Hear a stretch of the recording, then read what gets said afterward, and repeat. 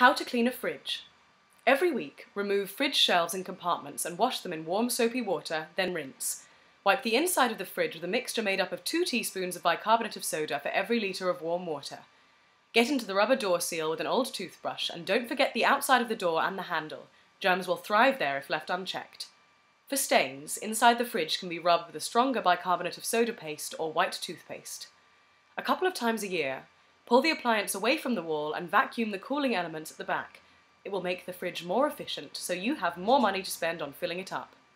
Always check manufacturer's instructions first. Always try a patch test.